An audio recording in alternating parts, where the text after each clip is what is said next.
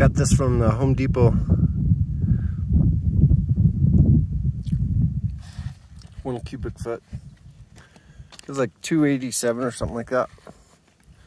Well, I'm gonna try these 3 spots with it. 100% steer manure and 50% soil and steer manure.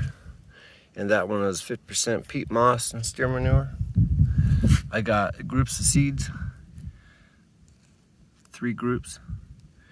So this is my new test because the pinto beans didn't do so well. Only 1 came up in 3 holes. So they're probably bad seeds. So I got alfalfa seeds in there, probably 50 each.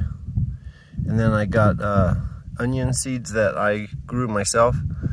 And they finally came out with seeds. And then I got dandelion seeds in each one and romaine lettuce seeds in each one. At least 20 of each. Cool.